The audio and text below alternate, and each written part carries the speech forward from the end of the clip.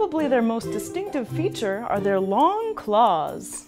These can reach 35 millimeters in length, and they use them for digging, be it burrows or finding dinner. They will dig out a burrow that is about 3 meters long to sleep in, and can dig a hole the size of their body in a matter of minutes. Their diet is vastly varied and is made up of at least 59 different species, including bee larvae, pythons, lizards, geckos, king cobras, and gerbils.